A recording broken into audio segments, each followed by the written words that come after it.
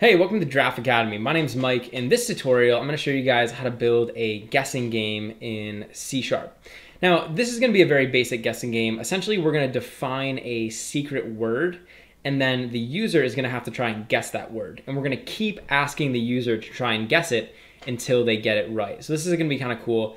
And I'm going to show you guys how we can use some of the stuff that we've learned in this course so far, things like loops and if statements and variables. We're going to use all of them together to create this cool game. So let's start creating the game. Remember, this is going to be a guessing game. So the first thing we want to do is come up with a word that the user is going to have to guess. So I'm going to create a variable, and it's just going to be a string, and I'm just going to call it secret word. And the secret word, why don't we just give it a value? We'll set it equal to draft. So draft is going to be the secret word, and the user's goal for our game is going to be to try and guess that secret word. Now, I want to create one more variable, and we're actually going to call this one guess. So this is going to be another string, and I'm just going to say it's called guess, and why don't we just set it equal to this empty string over here. So I'm not really giving this a value yet. All right, so now we have our secret word, and we also have our guess. And what I want to do is I want to be able to keep prompting the user to guess the word until they get it correctly. So anytime in C# that we want to keep doing something repeatedly until a certain condition is false, we're going to use a while loop. So I'm going to go ahead and create a while loop, and I'm just going to make an open and close parentheses, open and close curly bracket. And there's really two things to this while loop. The first thing is going to be a condition, and the second thing is going to be the code that we want to continually execute. So let's think this through. What condition do we want to put up here? Well, basically, we want to keep looping while the guess is not equal to the secret word. In other words, as long as the guess that the user guesses isn't equal to what the secret word is, we want to keep looping and keep asking them to guess. So down here, what I want to do is keep prompting them to guess. So I'm basically just going to say console.write, and I'll write out to the screen a prompt. I'll say enter guess. And then now that we've prompted them to enter the guess, what I want to do is I want to take whatever they entered, store it inside of this guess variable, and that way we can keep checking it every time we go through this loop. So down here, I'm basically just going to say guess is equal to console.readLine. So I'm going to go ahead and read the line of text that the user enters. Basically just read whatever word they entered in and store it inside of this guess variable. So essentially what's happening now is every time we go through the loop, we're prompting the user to guess the word, and we're storing whatever they guess inside of this guess variable. Then we're going to go up here and we're going to check to see if it's equal to the secret word. If it's not equal to the secret word, then we're going to go through and ask them again. But if it is equal to the secret word, then we're going to go ahead and break out of the loop. And then down here, we can just print out a success message. So I can just print out console.write, and I'll just print out you win. So this is our program. It's actually a pretty easy program. And I do just want to point out that in addition to using a while loop, we also could have used a do while loop in order to write this program. So if you want a little challenge and you want to try and challenge yourself, go ahead and try to write this with a do while loop instead of a while loop. And if you need to figure out what do while loops are, just check out the previous tutorial. I explained what they were. But for our case, I'm just doing it with a simple while loop just to keep it as straightforward as possible. But like I said, if you want a challenge, try it with a do while loop. So let's see if we can run our program. Believe it or not, this is actually all the code that we need for this guessing game. So I'm going to go ahead and run the program. Now you'll see over here it says enter guess. So I'm just going to type in some random text. And you'll notice that because this text didn't match the secret word draft, it's asking me to enter again. So I'm going to keep entering, and I could keep entering essentially infinitely many times, and it's going to keep prompting me to guess until I get the word.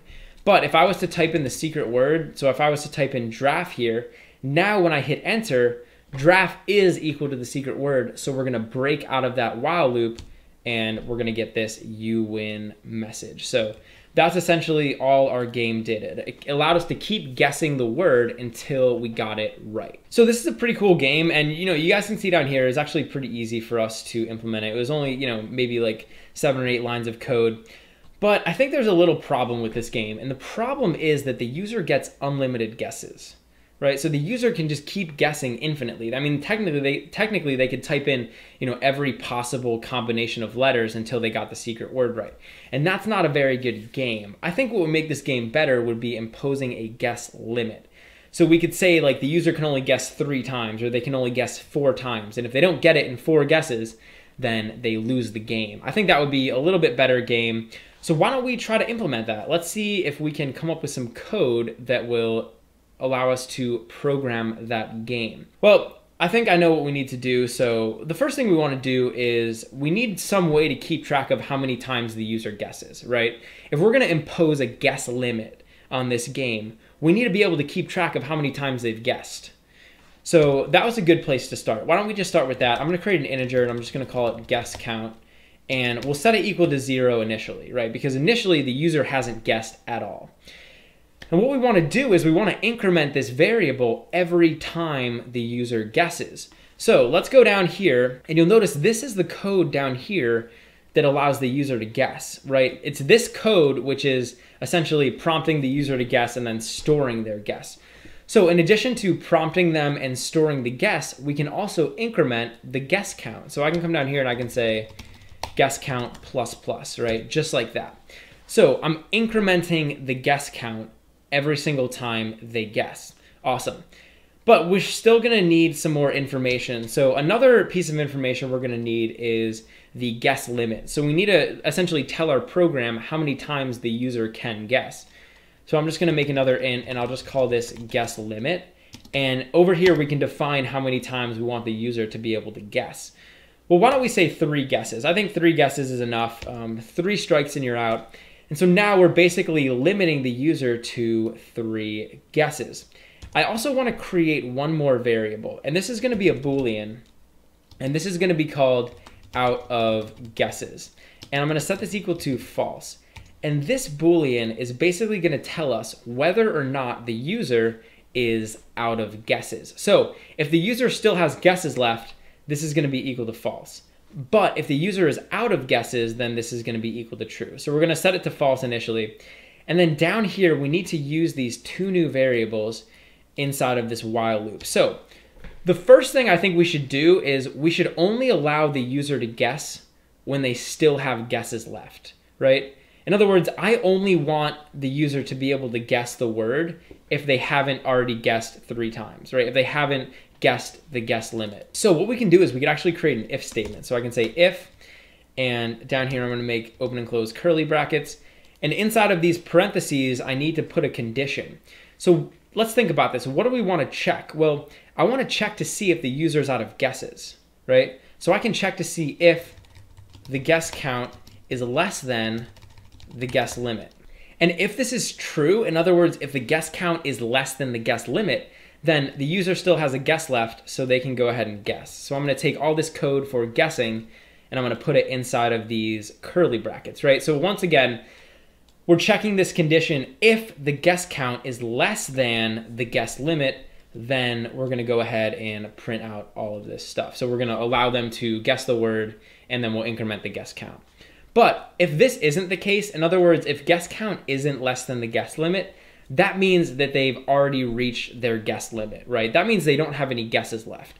So I can say else down here, and if they run out of guesses, what I want to do is I want to modify this out of guesses variable. So when they run out of guesses, in other words, when this condition is false, I want to say out of guesses is equal to true. So I'm going to say out of guesses is equal to true. So basically what we're doing down here is we're saying, hey, they're out of guesses. And this is actually what we would call like a flag. So you'll hear people sometimes call these like Boolean flags. And this is basically just a value that's giving us a piece of information, right? This is telling us that the user's out of guesses. So there's one more thing we have to do in this while loop. You'll notice that this while loop is going to keep executing as long as the guess is not equal to the secret word. But now, since we're adding in the guess limit, there's actually another situation where we're going to want to stop looping. And that situation is when the user is out of guesses. So I want to modify this. I want to say that we want to keep guessing while they haven't guessed the secret word and they're not out of guesses, right? Because if they haven't guessed the secret word, then we want to keep asking them. But If they ran out of guesses, then we want to break out of the loop, right? So I'm going to keep looping while the guess is not equal to the secret word and the user is not out of guesses. So now we have a while loop set up, which is going to allow us to specify a guess limit. So there's one more thing we have to do, which is down here. Now down here, we're basically just saying you win, right? So whenever we break out of the loop, we're telling them that they won. Here's the problem though. So there's two situations now where they could break out of the loop. When the guess is equal to the secret word, in other words, when they guess correctly, but there's also another situation, which is when they're run out of guesses, right? And so down here, we're not gonna be super sure which situation occurred. So what we can do is we can use another if statement and we can check. So I can basically say if, and I can check to see if they're out of guesses. So I can say if out of guesses, if this is true, then I want to print out a lose message. So I'm basically just going to say you lose. But otherwise, if it's not true, that means that they guessed the word correctly. So we can go ahead and put this win message down here. All right, so that is essentially everything we need to do to specify the guess limit. I know this was a lot of code. Why don't we run our program? We'll play the game, make sure we got everything right, and then we can come back and we can kind of go over what we did again. So I'm gonna run the program. It says enter guess. So I'm gonna go ahead and lose the game. So remember, we have 3 guesses, so I can just type in some random guess, another one. Now we're on our 3rd and final guess. If I don't get the word this time, we're gonna lose. So I'm not gonna get it, and I'm gonna click enter, and it says you lose. So it was able to figure out that we didn't guess the secret word in 3 tries, and it told us that we lost the game. Cool. So now let's see if we can win the game. So I'm gonna go ahead and run this program and it's gonna say enter guess. So let's enter 2 wrong guesses.